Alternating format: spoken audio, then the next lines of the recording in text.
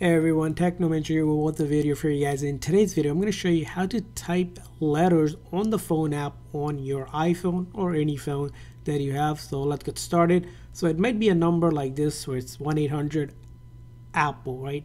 How do you convert that number? Well, it's going to be easy for this one. If we look at the keyboard, right under each of the numbers represents 3 letters. So for this number, 1-800, right?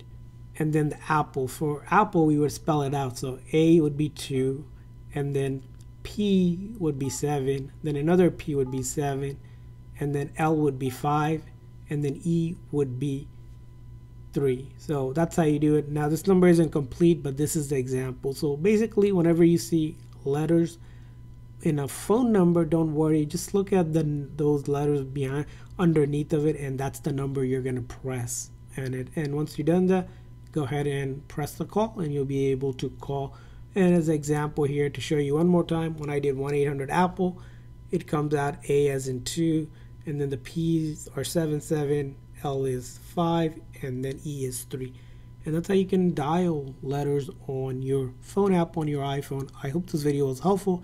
If so, please consider the like and subscribe button for more tips and tricks for your iPhone. We'll see you guys next time.